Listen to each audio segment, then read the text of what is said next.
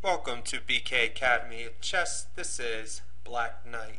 And today we're going to look at the Romanovsky Drawing Zone. Now here with the rook's pawn on the 6th rank, Taraj teaches us to maneuver the king to a7 to win the position. Years later, Von Cura teaches us how to hold this position by attacking the pawn with the rook on the 6th rank, checking the king away whenever the king goes to help promote the pawn. Well, in 1950, Romanovsky outlines the drawing zone that the white king must be in order to draw this position. And he also teaches us that sometimes the threat is just as good as the cure. And we'll take a look at what he's talking about. So, let's take a look at this drawing zone that the white king must be in order for black to draw. If you notice, it's pretty much everything on the king's side and a couple of center squares here. Basically, the further away from the action, the better chances black has. Now, we looked at how we could jump into the Von Cura by using a tempo. However, that doesn't work for all these squares. Let's look at a way to handle this and try to find something that works for all the squares. And the best way to handle this is just by cutting the king off, right? I mean, it's pretty hard for the king to make it to a7 if it's cut off. Well, the king chases the rook, but it doesn't stop here. Here's where we threaten to use the Von Cura without using a tempo move. And the reason we can do that is because white will activate its rook by checking the king. And notice the king steps straight up to g6, not f6. The only time the king can move to f6 is if the rook is on the a file or the h file. Okay, so white activates his rook, right? So black is unable to obtain the Von Cura. If we back it up, and if white moved the king to c2, then black could just hop on b6, right, and obtain the Von Cura. Well, here white doesn't allow this, but it doesn't matter because black will attack the pawn from the back. This gives white two options. He can push the pawn, but if you look at this position, white still needs the king to help support the promotion because the rook must remain on the 7th rank to protect the pawn, and black's attacking it from behind, right? So it comes down to a race. Now what black is trying to do is he's trying to box out the white king from getting in front, just like this. Because the king cannot support the pawn from behind because all black has to do is to harass the king with checks. And there's nothing white can do to advance this position. So it's a draw. Here, white could step up with the rook to check the king, but black has king f7 and the race is on. And black boxes out the white king from getting in front, and there's nothing white can do to advance this position. So let's take a look at another position with the king on e2. Now of course black could just check the king and hop into the Von Cura, but we're trying to find something that works for everything. So he cuts the king off, the king chases the rook, and now black threatens the Von Cura just like before. He checks the king, he steps up, he activates the rook, black returns to attacking the pawn from behind. White has two options, and black wins the race. Now here, if white steps up, black takes the low road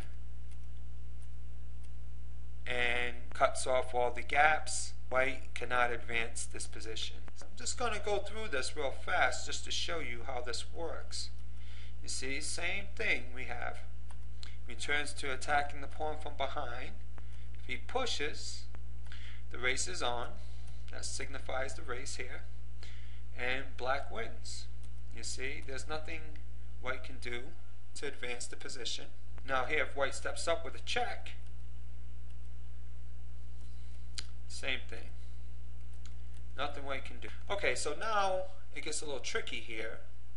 Let's advance the king all the way up to the 5th rank. Now we cannot cut off the king, right? Well, on G and H file we can, right? Just by checking the king. the king has to give way and he finds himself cut off, right? Now, we already looked at this position, right? Let's take a look at with the king on f5. Well, we stick with the same plan. We check the king, right? And if the king steps back, we know we can hold that position. But if the king steps to e6, how should black play? Rook to h5. Now, what is black up to? Well, let's take a look. If the rook checks the king, how should black play? Well, he doesn't want to move his king to g6 here because that would be in the way of the rook. So he steps back to g8. Now the plan is just to harass the king with checks, right? And if the king steps on to the 7th rank, white loses, right? So white tries to shield his king from checks, but how should black play here? He simply attacks the pawn from behind. Now white pushes the pawn, white loses. Okay? White is getting nowhere. The position is a draw. Now white could also try to advance his king, trying to make it to a7, but black just attacks the pawn from the side and then jumps into the von Cura position, and we know this to be a draw. Now, there's always exceptions, and that is with the king on d2. Now, if we try to cut the king off here, right? Of course, we can't go to b3, so if we jump over here to f3, threatening to jump on the 6th rank to get the von Cura position, this is what happens. White checks the king, of course. He activates this rook, forcing us back to the a file. And here, how should white play? Well, if he steps up with a check, black has this. The race is on. He attacks the rook, right? He attacks the rook. However, black is able to cut off all of white's gaps. Or is this true? Because now white can check the king now that the pawn is being protected, right? But that doesn't mean anything here. Because when the king steps up to get in front, then we stonewall on the C file. We discussed that in one of the previous videos. Win this position is to push the A pawn. You see, now the race is, and look at here, notice that black does not play rook to a6 because that leaves white with rook to c6 check and the pawn promotes. So he plays rook to a5, attacks the rook, and then cuts the black king off. You see? Now the king cannot get closer to the action, and the white king now has some squares to get his king in front to help promote the pawn. You see? And that's a win for white. So, cutting off the king here does not work. What black needs to do is to threaten the von Cura right from the beginning.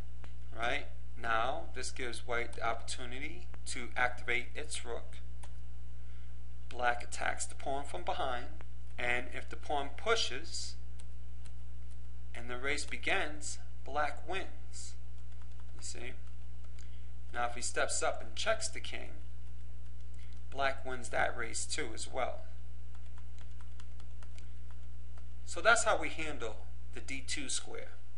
And that same method works for maybe about half of the yellow squares. But all we need to do is to stick with cutting off the king, threatening the von Cura, and then going into the race to box out the white king. The only time we need to use this method here is when the king is on d2. Thanks for tuning in to BK Academy of Chess.